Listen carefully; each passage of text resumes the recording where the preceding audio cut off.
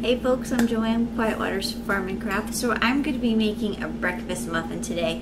The other day when I came home from work, my daughter, who is 11, was in the kitchen and she was making her some food, and when she popped it out of the oven, it was just this beautiful little breakfast muffin. So I figured I would share this. She showed me all the ingredients that she used to make it. I made it the other morning and it was absolutely delicious. I didn't cook mine as long as hers, so it's completely up to you how long that you want to cook it. You don't need a mixing bowl or anything. The only thing that you are going to need is a cupcake pan and a rolling pin, and then the food. So I'm going to show you how I make this. So I'm going to angle my camera down so you can see. I'm not the best at this, so y'all are just going to have to be patient with me.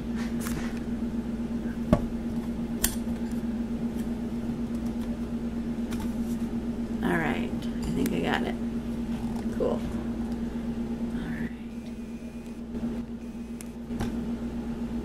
Alright, so what I'm going to do is I have a piece of bread. Now you can use whatever bread that you want, whether it's rye, wheat. I'm just using white bread. And I'm just going to take a little butter knife and I'm going to cut off the edges. Just because it can make it really crunchy, and if you like crunchy, well then just leave it on. Get that all the way off. Alright, so that's all I did, just cut the crust off. Then what we're going to do is we're going to take our rolling pin and we're going to flatten it.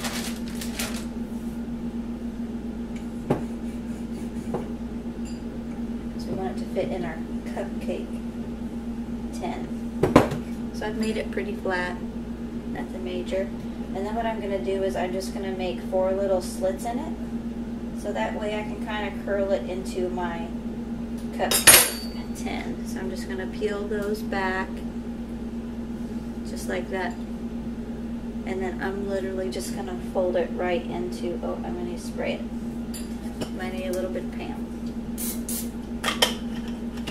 Okay, and the one good thing is you can make 1, you can make 12, you can make 6. It's whatever that you want to do. So I'm just going to lay this in here like that. That's it. And then I have a piece of turkey. Now you can use bacon, ham, chicken breast. I just have a piece of turkey breast, so that's what I'm going to use. So I'm just going to fluff this in here. Sometimes it's a little tricky, so that's all that I did. And then I'm going to take a little bit of cheese, and I just have some Colby Jack and Monterey cheese. I'm just going to take some of this and put it in the bottom. I'm not going to put very much, just like a pinch, because there's not very much room in here, and I still have to put my egg. So that's what I'm going to do now. I just did a little bit. And then we're going to pop our egg in there.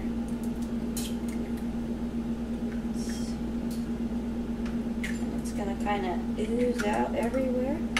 Okay, then I'm gonna wipe off my hands. Okay, now I have this salt-free seasoning.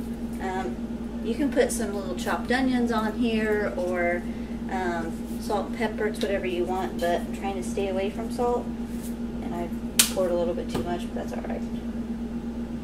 I'll make it go out here. The bread a little bit on there. Okay, then I'm going to take a little bit more cheese and just put on the top to make it look pretty when it comes out. Okay, my oven is set at 350 degrees. I'm going to pop this in the oven for 10 minutes and I'm just going to watch it. It's your preference of what you want. I like mine to be soft and not like completely oozing out, but just really, really soft. So I will show you what that looks like, so I will meet you back here in 10 minutes. Okay, we're at the 10-minute mark, and it's still pretty wiggly, so I just wanted to show you what this looked like. And see, my edges are pretty crusty here, so I'm going to actually turn my temperature down, and I'm going to put it in for another 5 minutes. And I have this on the middle rack, So I'm going to turn this down to 300 just because my oven gets really, really hot and I don't want to overcook anything. So I'm going to put my timer on 5 minutes and I'll see you back in just a few minutes.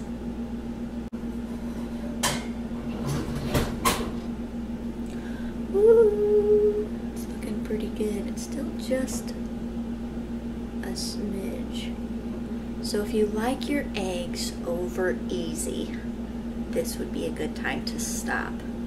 So I'm going to put it in another 5 minutes because I don't mind over easy, but I like over medium. And the difference is, for if you don't know, an over easy egg is when this white stuff still has clear or still is liquidy like that. Over medium means that your yolk is still runny, but the white is fully cooked. So there's a little bit of a difference. But yeah, it's still a little too runny for me. So I'm going to stick it in another 5 minutes. So I will meet you back in another 5 minutes.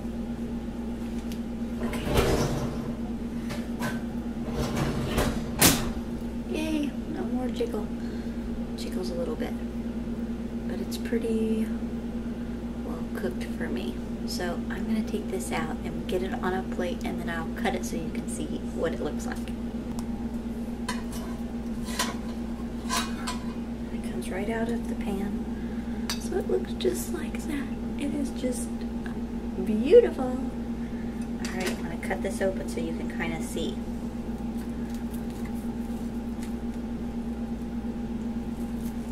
And I still have the inside a little bit runny.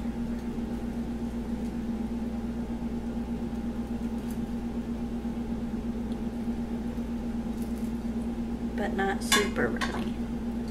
So this is what the inside of mine looks like, which this is exactly how I like it. Now this might be a little bit too crispy. I'll probably have to pop that off a little bit. But this is one little dish that is just absolutely delicious. So I really hope that you've enjoyed this video. If you do, please share it with your friends. Give me a thumbs up. Subscribe to my channel. I hope that you all have a very blessed day, and thank you for watching.